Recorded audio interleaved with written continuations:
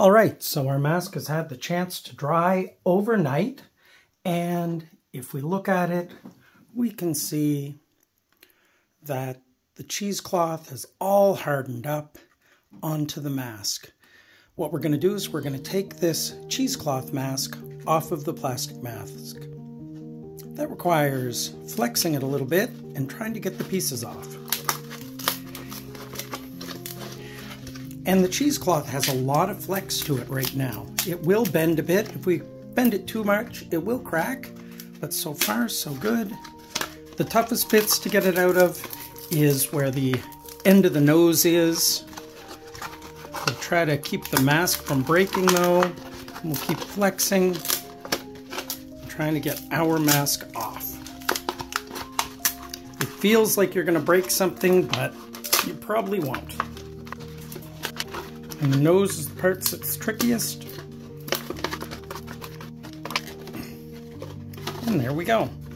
The mask comes off and we have our own cheesecloth mask. But we are going to keep the plastic mask around because each time we work on the mask, we're always going to set it on the plastic to dry. The next thing that I want to do is trim away a little bit of the excess material from around the edge of my mask. When I try it on my face, it's a little bit bigger than what I need. It's going to dip down over my lip a bit. It's going to be a little bit too much on the sides. So I'm going to get rid of the messy ends and just roughly create a shape. So I'm just going to draw.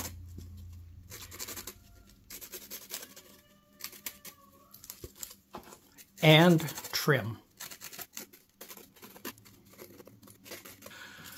So I've drawn a little bit of what I'm going to cut away. It doesn't have to be perfect. I may end up cutting off more a little later on. I can just use regular scissors and trim. Cutting a little way under the nose.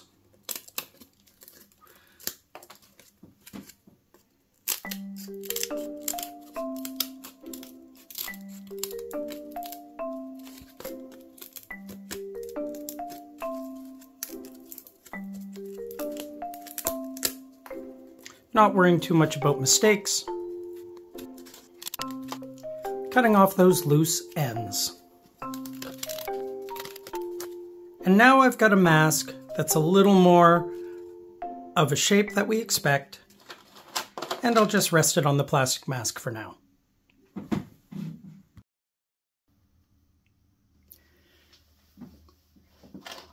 If you find that your mask is a little bit too big for your face, that's okay, because every time we work on the mask and let the mask dry, we have a chance to reshape it. If it's too big, I'm just going to take a piece of tape and put it on the back of my plastic mask, cinching it in a little bit to hopefully what I think will be the right size for my mask to be. And when I put the mask on top of this and let it dry, I'll curve it around and it'll fit this new size. For the next part of the build, you want to start to add the features to your mask. And the great thing about building these masks is you can make some really big, exaggerated features and come up with really wild and wonderful characters. It's really whatever your imagination wants. The way I like to build mine is I tend to build it out of whatever I have at hand. And the thing that I've found most useful is actually sheets of tinfoil. Because as I'm building my mask, I want to add features to it, but I want it all to be very, very lightweight. And the tinfoil is going to work really well, because if I crumple tinfoil very lightly, I can get a very big shape that takes up a lot of space, but it has very, very little weight. And maybe this is going to be a forehead ridge or maybe a nose or something. And the great thing about using the tinfoil is I'm going to hot glue it to the mask. It's going to hold a shape. I'm going to use more cheesecloth and more glue to cover it. So the strength is going to come from cheesecloth and glue. The foil, the lightweight foil or foam or balled up paper towel, whatever you want to use, is just giving shape.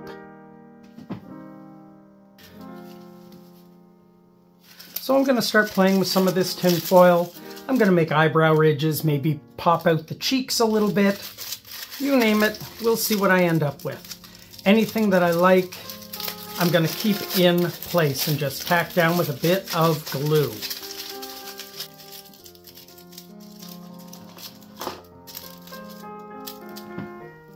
One thing I want to make sure of is where the eyes are going to be. I'm going to have to cut those out later.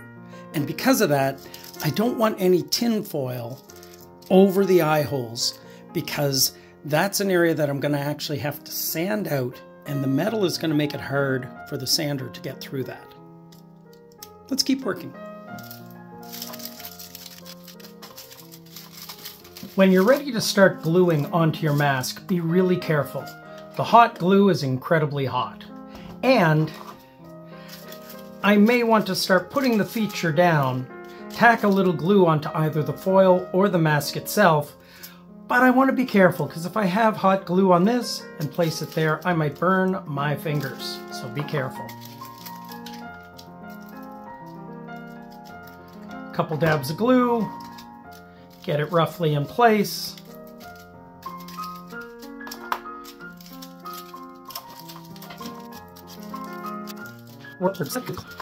Don't worry about little holes or gaps. That's going to get covered with cheesecloth.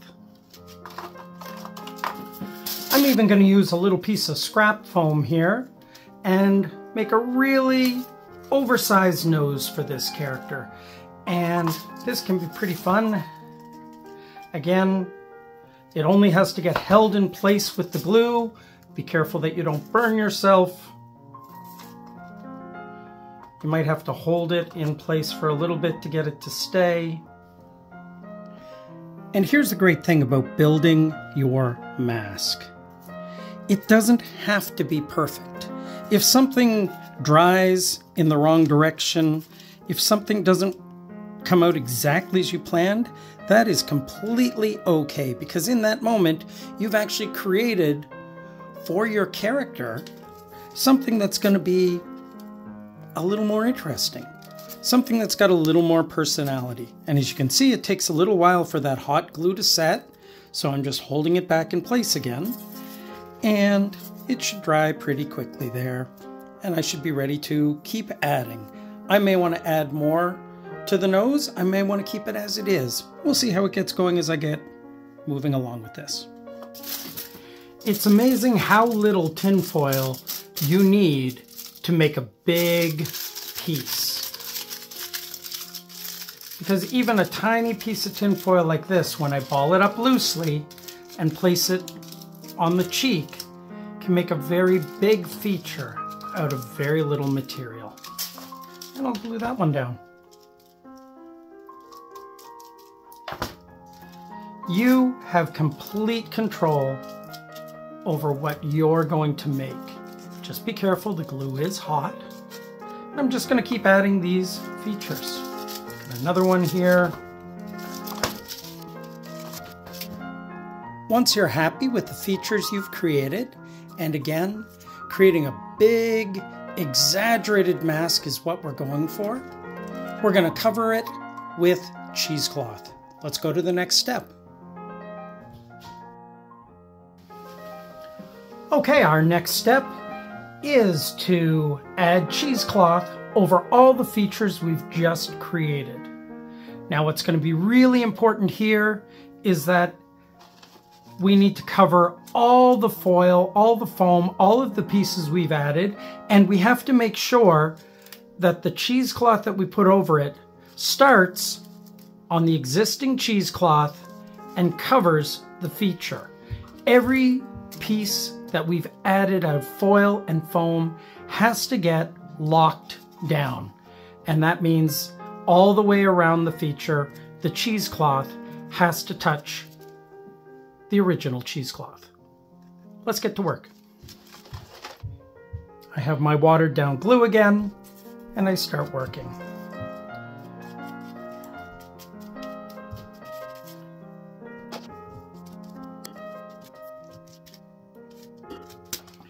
I don't have to add a whole new layer of cheesecloth all over the mask.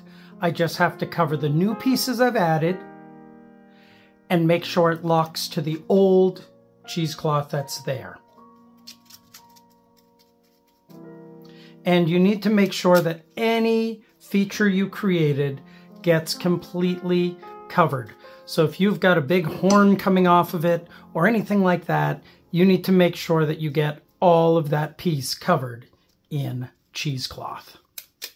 And while you're at it, you've got the eyes, and if you have any soft, fluffy glue on the eyes, it's a good idea right now to hit them, or to hit the soft, fluffy fabric with a little bit of glue, because that's going to make it so much easier to cut that out next day. So I'm going to keep working.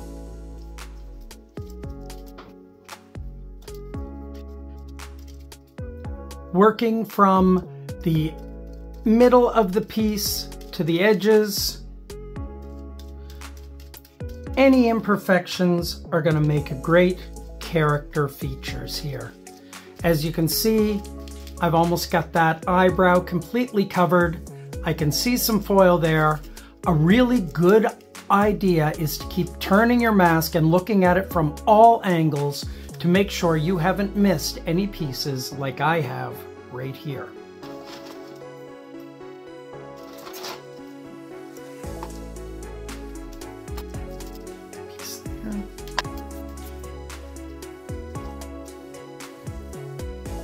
When this all dries, the strength in your mask is going to come from the cheesecloth over the features locked onto the mask itself. So making sure you've got that overlap from features onto mask is going to be incredibly important, because it's the cheesecloth that gives the mask strength, not the hot glue. The eyebrows are looking pretty good so far, except I can see when I tip it up like this that I've actually missed locking that foil down to the mask right here. So I have to make sure I get some cheesecloth from here over into this space here. So I'm going to work on that next.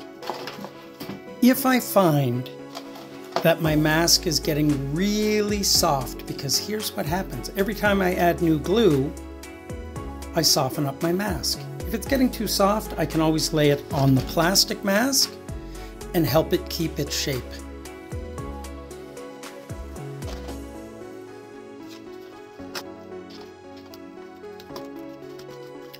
On the bottom edge of this cheek, I can see I've come to the edge of my mask, but I also have some exposed foil and this gap, this opening. I'm going to let that fold right over the mask a tiny bit and see if that'll close that all up. So I might need another little piece of cheesecloth, and I also want to get right into this nostril that I've created.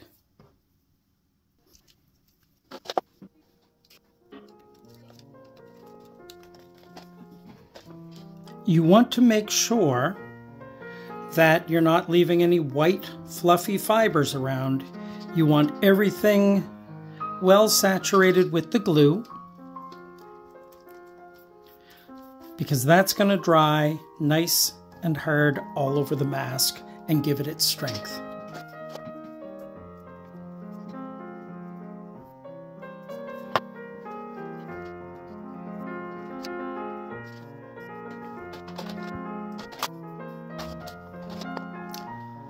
Okay, I think my mask is just about ready to sit and dry for another night. I'm going to take a quick look over it and make sure that I have cemented down every piece of foil or foam that I've added. I'm going to make sure that it covers the foil and goes right onto the body of the mask. That looks good there.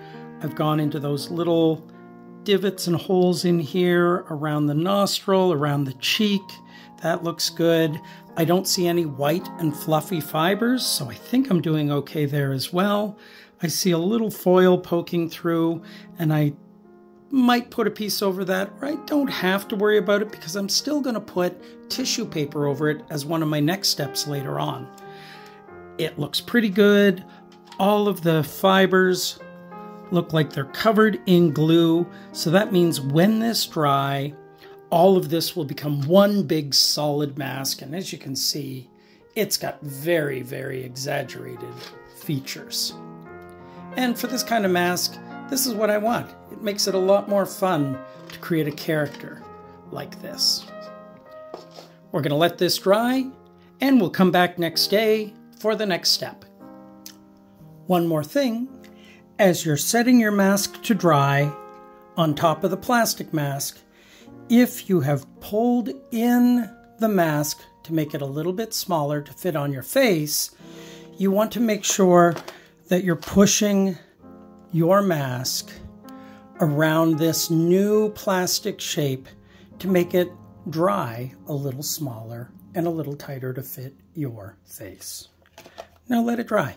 Don't forget to clean out the brushes because they are covered in glue, and don't forget to put the cap back on your bucket of glue because you're going to need it again for next day.